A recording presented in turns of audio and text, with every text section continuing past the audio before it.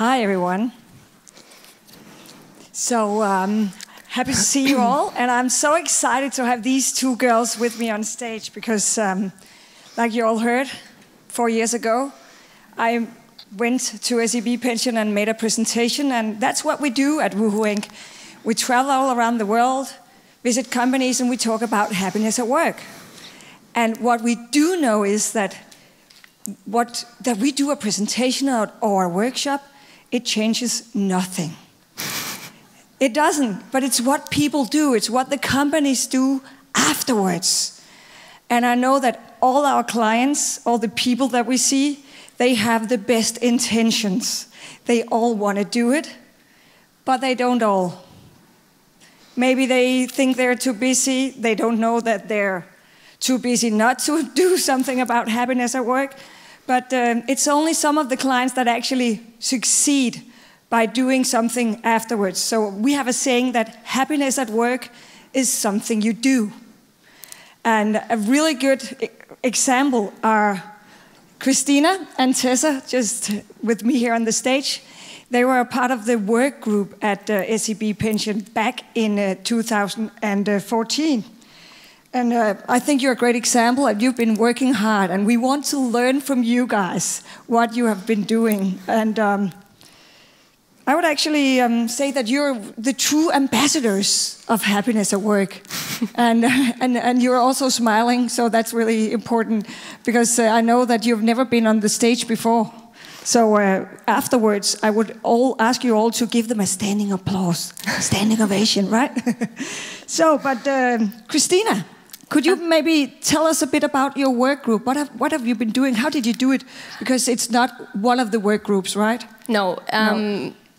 We established this Happiness at Work group in 2014, and actually it is a part of a larger group, which is the performance group within SEB Pension.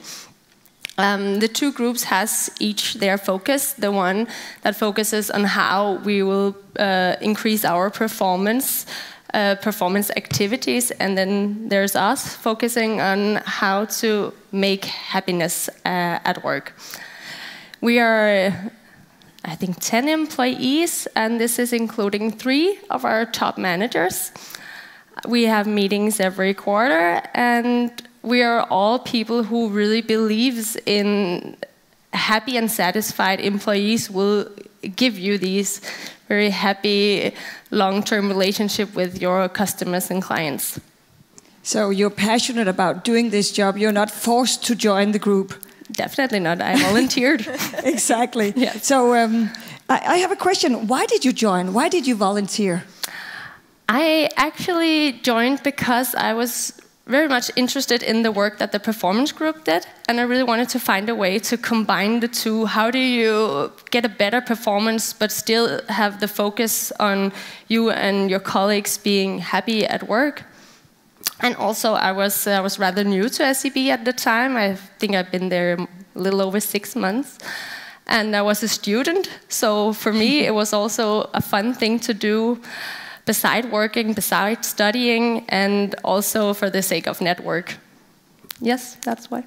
You want to add something, Tessa? Yeah, I just feel like that my work is my second home. I spend so many hours there, so I need to have fun at home, fun at work.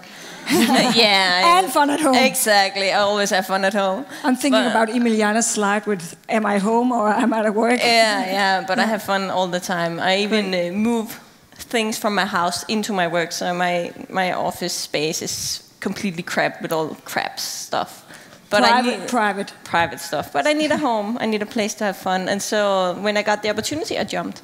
So and joining this work group, you created an actual toolbox. It's up on the screens, but you brought it with you today. Right, yeah, we brought it with us. Could you share some of the initiatives that you actually did with this toolbox? Yeah.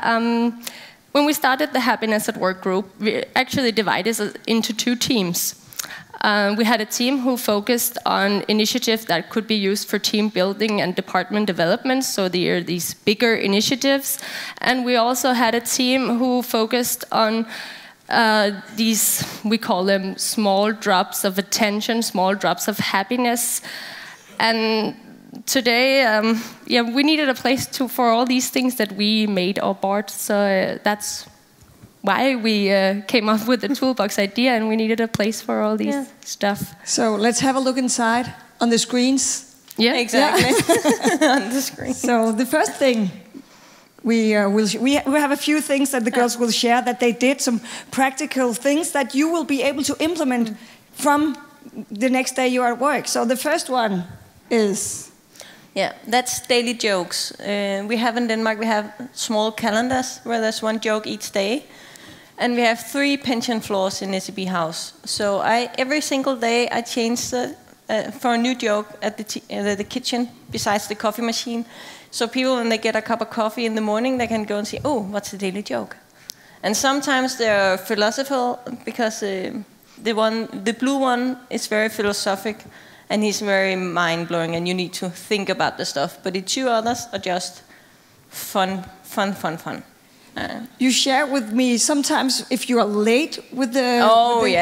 Don't be late, because people know that it's me that coming with the jokes. I was like, why are you here 8:30? You used to be here at 7 o'clock. But actually that is true, because when you're on vacation, sometimes I do it, and people are like, you don't get in here as early as Tessa does. No, I don't. Yeah. So it makes people start the day with a smile. Exactly. Yeah, wonderful. Yeah. So the next one... That's a summer sing-along. Every summer we found out that we want to sing in the summer, and we have 2 professional singers we hire each year, and actually the same 2 singers. And we have this great big open space from the 4th floor all the way to the 9th floor. And pension is 4, 5, and 6. So we actually started singing only the pension floors, and we started there singing with the acoustic, and it sounds really, really great. And people on the 7th, 8th, and 9th floor, they find... we want to do this as well. So we actually, every summer, we take the songs we're going to sing, and we're going to print it out and hand it over to the people who live from the 4th floor and up. And we have to give advice on the 3rd and the 2nd floor because they want to participate as well. So they need to know when it's going to be, and so they're going to sing. So all the people are standing all the way up and just sing those 2 or 3 songs. And it sounds amazing, and everybody loves it. So you actually influence people outside SEB? Outside. That's amazing too, right? And it's the bank. So it's just that other people, it's the bank. Exactly. That's a huge thing.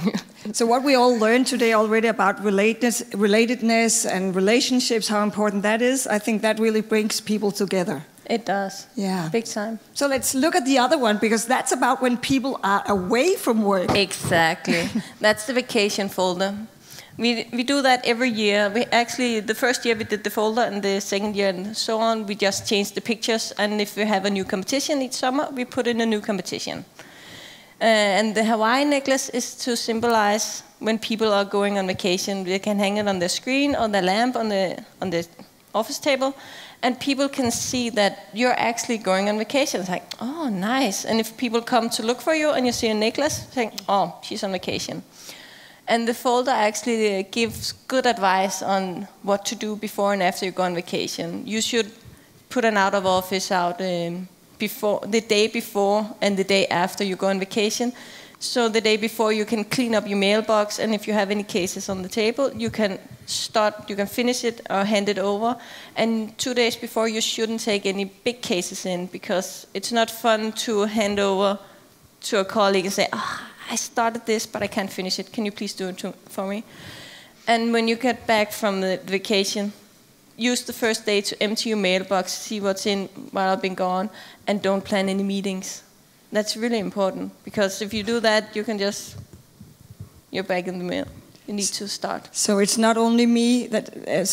I didn't prepare you on this question. I don't know if you can answer, because don't we all want to see that vacation folder and maybe copy it? We have it. Yeah. So we can actually... Yes. We have it. We have it both electronic, and we have it with us. Wonderful. So we will share that together with the slides. Thank you, girls. Yeah, of course. So then you have some greeting cards. Exactly. Yeah. That's just tiny green business cards. I actually have that one right here. You're allowed to tell where we got the idea from. Yeah. We have those tiny little business cards. And actually just said, happy summer to you. And they have a white space in the back. So people take these in the kitchen and they write a little, have a nice vacation, love to see you when you get back, have fun at the office. And people just write to each other. Just a little token. So it could be used for gratitude that we talked about, for also everything. For appreciation, positive feedback, like everything where you want to pat your colleague on the shoulder or even your boss. Yeah, you can do that. You can use it for your boss as well, right? You can. Yeah. You can use it for everybody in the house. And then there are different seasons. So now that was summertime. Yeah. So, but you also have a great tradition. Yeah, we do. When it's Christmas. So I want you to share your Christmas tradition. Yeah. Every year on the 1st of December, I deliver a big tree. It's 3 to 5 meters tall, and the only thing I actually do is deliver the tree, put a foot on it, and put light on it. All the decorations are done by the employees. We have big boxes with the paper, the ornaments. Yeah. And people are just coming, it's Christmas time. Oh, you put up the tree, it looks so nice. And they're going to start hanging all the stuff on it. It's really nice. Yeah, have fun. I'm having fun with the clicker, but please tell us, because I know who is actually the guys on the picture on the right. Yeah, that's our top managers. That's the top level management. Yeah. And there's actually also our 2 singers. They are singing St. Lucy's. The real singers. The real singers. They are singing St. Lucy's, and they went all the way from the 4th floor up to the 6th floor. And from the 6th floor to 4th floor. And then by the Christmas tree, we stopped and we sang 2 Christmas songs. It was really, really fun to see all the employees. So I was like, what? And took a lot of pictures. And we also have movie clips of them walking down. So we didn't have many CEOs in the room, but we had a lot of managers and leaders. So this is for you to pick up. This is really good for the employees. Let me just pass it on. They love it. The one in the front, the bride, that's our former CFO. He's 2 meters tall. Like Michael. Yeah, kind of like Michael. Yeah. So, but again, as I said in the beginning, we've seen a lot of companies who want to do this and say, we want to do it, but they don't succeed like you have succeeded. And I think one of the most important reasons why you succeeded this good is that you put everything into a plan, like Michael said in the beginning. So you have a yearly project plan. Yes, we do. So, and I think, Christina, will you please explain, because most of this is in Danish. Yeah, well, this is our project plan for 2018. We make one every year, and it actually has to be approved by our CEO. He has to say, okay, this is a good plan for this year. It's like any other plans. We are good at these projects in SEB, so that's why we found it most familiar to do this happiness at work also as a project. This plan, it contains all of the activities and initiatives for the new year. You can clearly see when we have meeting and who's responsible, and you can see that some of the activities, they run all year. That's kind of like Tessa's daily jokes. But there are also events for a smaller period of time.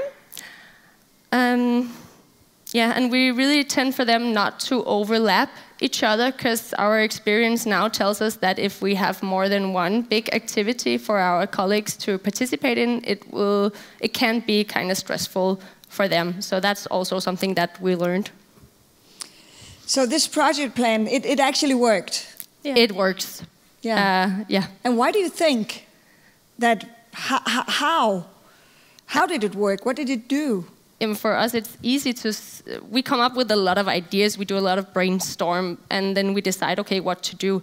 Put it in a plan, then we know when to do it and who is going to be responsible for this particular activity.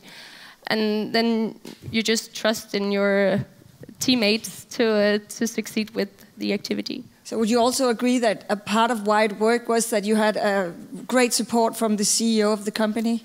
Yeah. Definitely, yes. Yeah. Yeah. So I think I have a very important question that everybody's thinking of. Did you try something that didn't work? Oh, yeah. Okay. Will you share? We did actually 2 things. We did a high five zone and a hopscotch, and none of it worked at all. People were looking at us like we were stupid and saying, "What is this?" So the only thing we actually did was just laughing, but we all peeled off the tape from the floor and it's like, never again. Okay, let's try something else. Exactly. Yeah, and that's what happens sometimes. Sometimes you try things and they don't have any effect on people, and then you do something else. Then you learn from that. So, but I also want to hear, what impact has this done to you as a person? No, we don't have. So what impact has it done? What has it done for you girls?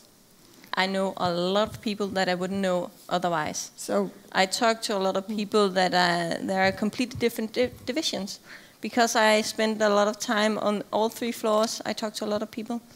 Normally I wouldn't do that because I would just be in the closer teams. Exactly. Yeah, so meeting more people, yes. building relationships. That's also the impact it has on the entire organization, plus that we are all together in this Happiness at Work group. Everybody knows the group, and even though you're not participating in the group, you're still proud to say that at my place of work, we have this group. Yeah, and I know that you told me that it gives you energy, and it's a kick. It's a kick for you guys. Yeah, it really is. So is it that you don't have to do the same amount of work as the other guys in the company? We have to do just as much as everybody else. So exactly. But actually, it's fun when we have been having a meeting. I can, if I've had a bad morning and we have a meeting in the group, I go back and I'm much happier and much more excited, and then I do a lot more than I've done in the beginning of the day. So it has an impact of you guys in the group, but also on the entire organization. Yeah. Yes, of course, because all this motivation is contagious. Yeah. Fantastic. And I'm so lucky when I'm doing the workshop tomorrow, giving you practical tips. I'll bring these 2 girls so you can also ask them a lot of questions, and will give you even more practical tips. Thank you very much for joining me, and see you all tomorrow. Yeah.